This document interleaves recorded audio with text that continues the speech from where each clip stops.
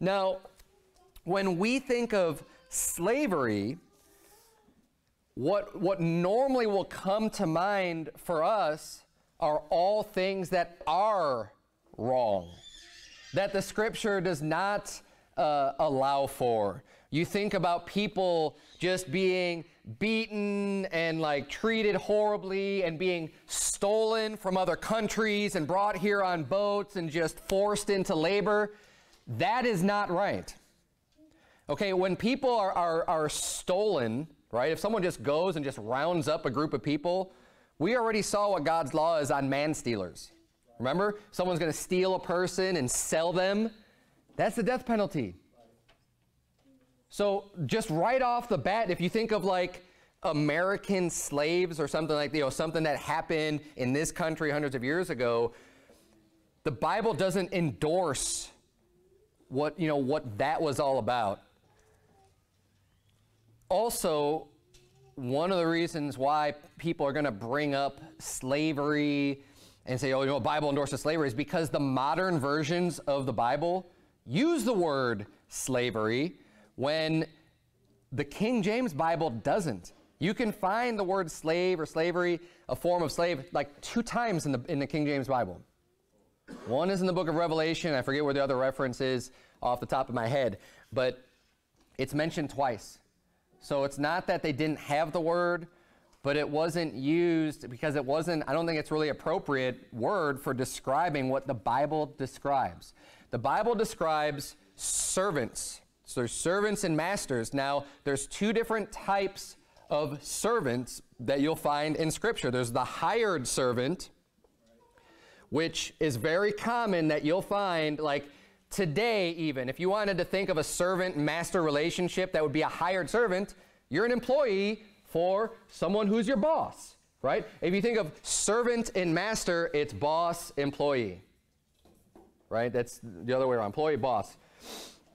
That would be in many areas of the scripture when it's talking about servants. That's the type of relationship it's talking about. You have someone who's ruling over you because you're employed by them. You are hired by them to do a job. They're going to tell you what to do. And as a servant, you're supposed to do what they tell you to do, right? But you're not bound to that employer as a hired servant. Just like today, if your employer tells you to do something that you don't want to do, if they tell you, no, you need to do this, you can quit. You can leave. You don't have to remain employed by that person. That is a hired servant status. Okay? The other type of servitude or servant in the Bible is a bond servant because they are bound. They are obligated and they and you lose freedom when you are a bond servant. Okay? Now, I'm not going to try to sugarcoat the Bible at all because it is what it is and it says what it says, and we need to just be able, like I said before, accept God's word for what it is. And as I get through this, hopefully understand that the Bible is right.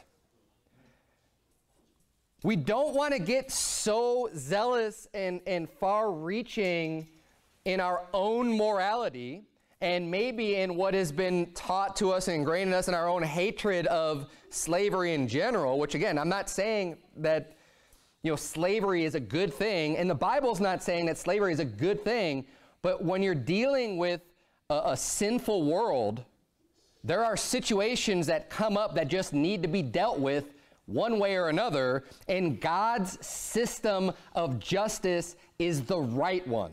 Amen. Okay? So what do you mean by all this, and what does this have to do with someone being a slave or a bondservant? Well, I had you turn to Exodus 22. We covered this last week, but I brushed over it. When it has to do, first of all, if someone is a thief, right? If someone's stealing something from someone else, we went over God's justice system and how God's system is better than our system, where the victim is paid 2 times or 7 times or 5 times, whatever the judgment is that's appropriate. The victim gets reimbursed for their loss, for everything else, and that is a punishment to the perpetrator.